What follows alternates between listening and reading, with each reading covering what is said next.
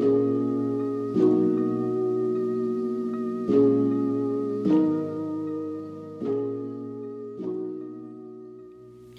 there, it's Michael here to share another daily devotional with you guys. Today we're going to be talking about faith and wisdom. Specifically, we're going to be focusing on David, a man of great faith, one who God said had a heart after his own. So he's a man after God's own heart. And so he's an awesome example to see what faith looks like in someone who's steadfastly following the Lord. And so David had his troubles, he had his mistakes, but today we're going to see how he dealt with that. He dealt with his shortcomings and how he dealt with waiting. And so before we get into it, let's go ahead and pray. Dear Lord, we thank you for this morning. We get to spend in your word, Lord, this morning, this evening, whatever time we're spending in you, Lord. Lord, we pray that you would bless it, Lord, that you would grow us in maturity for you, Lord, that into your image, that we would become better soldiers for your army, Lord. In Jesus' name we pray. Amen. Okay, so first off, I want to start off with just a single verse from Proverbs. In Proverbs chapter 1, verse 7, we read, "The fear of the Lord is the beginning of knowledge, but fools despise wisdom and instruction."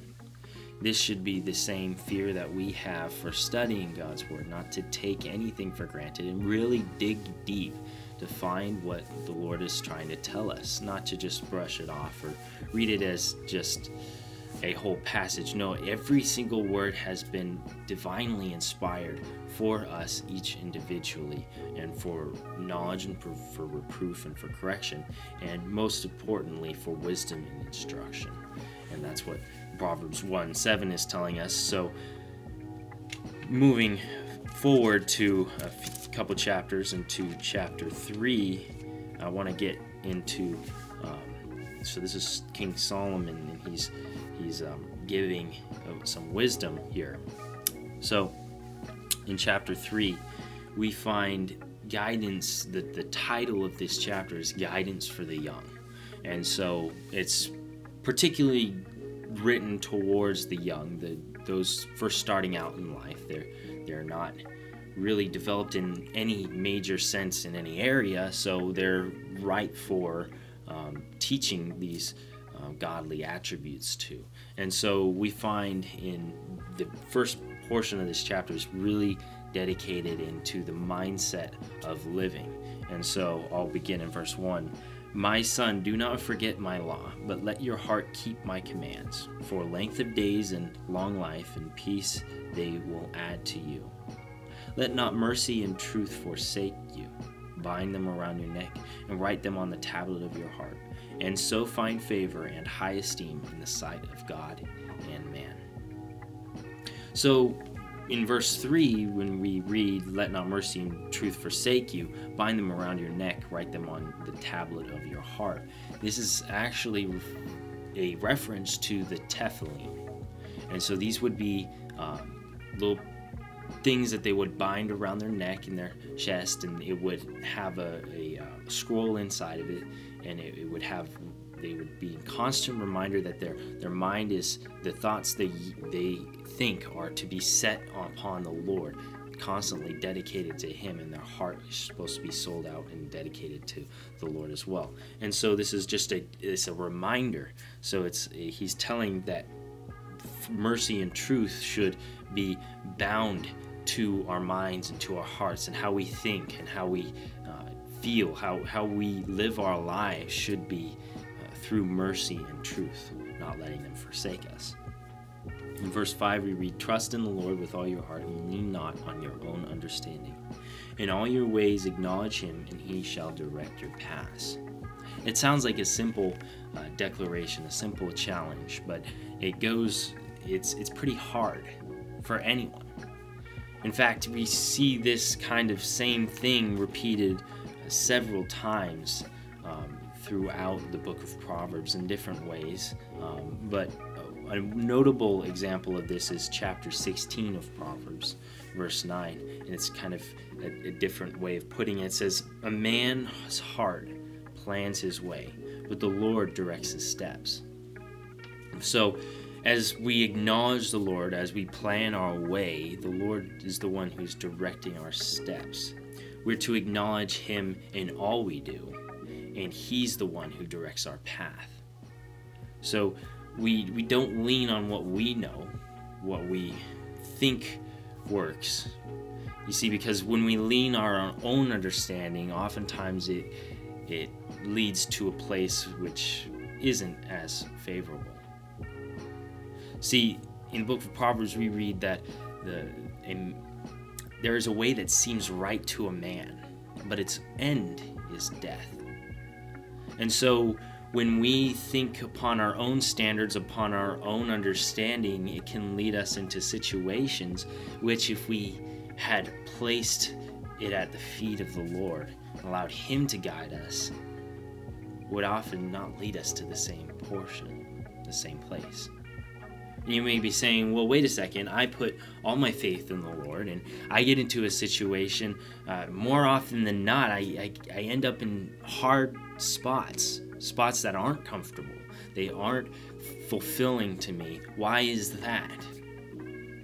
Well, the truth is, on this side of eternity, we're not to be comfortable.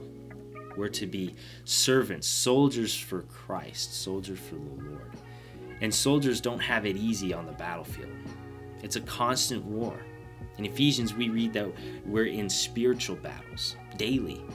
And not that they ever end, but it's consistent. And so we have to be ready. We have to put on the whole armor of God and be ready for the fights, the battles that we have daily. But we're also told to have joy within these trials, within these battles, knowing that the Lord is the one who strengthened us, and it's not our own self. That should be a sense of peace and security to understand that it isn't relying on our own strength to get us through the day. It's all the Lord. We put our faith wholly in him. Wrapping it up in Psalm 27, verse 13, we read, I would have lost heart unless I had believed that I would see the goodness of the Lord in the land of the living. So this is part of an exuberant declaration of faith from David. And so it's in a time of his life when he's being chased, and it seems like everyone's against him. And the whole chapter, he's recognizing the Lord's with him through all these troubles. He's always with him, but his enemies keep coming against him, and they're surrounding him. And at the end of the chapter, in verse 12, we read, do not deliver me to the will of my adversaries, for false witnesses have arisen against me, and such as breathe out violence. So he has even false witness risen against him. But the last two verses really show David's heart. He would have lost heart. I would have lost heart unless I had believed that I would see the goodness of the Lord in the land of the living. Final verse, wait on the Lord and be of good courage, and he shall strengthen your heart. Wait, I say, on the Lord. He repeats it twice, to wait.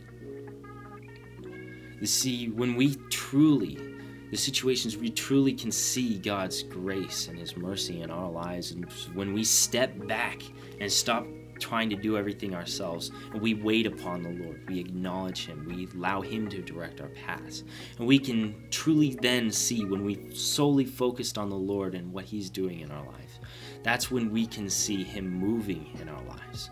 We can see what he's doing, what he's directing us.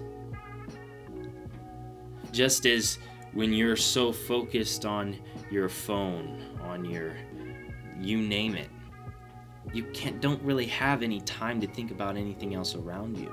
Say you're focusing on texting a friend and someone's talking to you, you forget, oh, what'd you just say? Exactly. It's the same thing with the Lord. When we're not allowing him to speak to us, when we're too focused on our lives, on focusing on our screens, our tablets, and anything other than the Word of God and what he's trying to speak to us, how can we expect him to speak to us personally if we're not listening and ready and waiting upon him? So that's my challenge for you guys this week. Pray that this was a blessing for you guys, and that you would grow daily in strength in the Lord, and that the Lord would use you to reach those around you. God bless.